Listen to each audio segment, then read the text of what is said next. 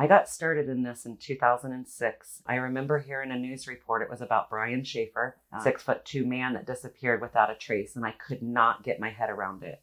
So I reached out through their guest book, and I just wrote and said, hey, I do websites. Can I help you? And immediately I got a phone call back, and it started from that day. And I am still doing it 18 years later. And then it quickly became apparent that there were so many missing in Ohio that people didn't even know about. Like, people have no idea. I don't think I had any idea until I heard of the Brian Shaffer case, to be honest. So Brian is that was my main guy that I've worked on for 18 years.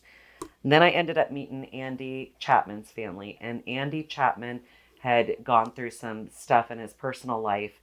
Brian went missing on April 1st. Andy went missing in December of that year. I hadn't heard of Andy for the first 10 years that I was involved. I was so focused on Brian, and I thought, this isn't fair. Brian is a good-looking white male, going into a professional role, to be a doctor. And I thought, there's a lot of cases that's not like that. Missing person departments are very small, even in Columbus. They have a lot of cases, and you only have so many detectives that can work those cases. So they can't give all their attention to each case. So they are spread very thin. And that's just one police department. You go missing in Frazeysburg, at the village right next to me, you've got, I think, 2 officers, right?